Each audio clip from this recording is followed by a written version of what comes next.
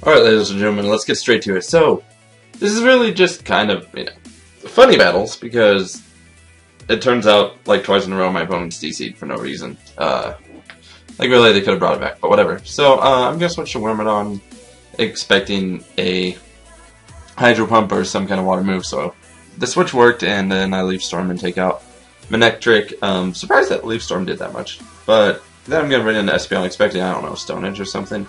He's gonna bring in Celebi, and I'm not really sure why he doesn't just straight out attack me here. He probably could have killed me, but he could have at least, survived 2 Shadow Balls rather than dying to the Shadow Balls. I do get a crit, and really the crit doesn't matter, because he would have died anyway, so it's all good. But yeah, then Sock's gonna come in, I go for the Psychic, he misses the Stone Edge, and at that point he's like, no, I'm done, I'm out. So, he's just like, no.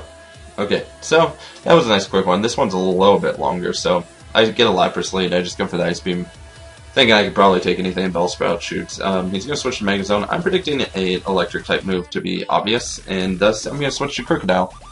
And right here I go for the Bulk Up. It turns out I'm faster. He maybe thought he was faster because he goes for the Magnet Rise, so if I had just gone for the Earthquake it wouldn't really have mattered.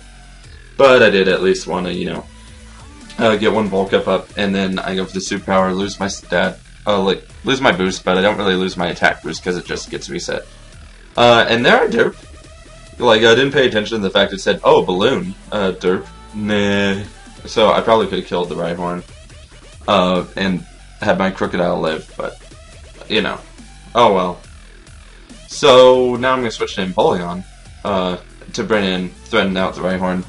I go for the Stealth Rock, he goes for the Stone Edge, and it's like, okay, I go for the Roar. I'm not really sure why he just didn't go for the Earthquake or anything. I just go for the Roar just to, switch him out.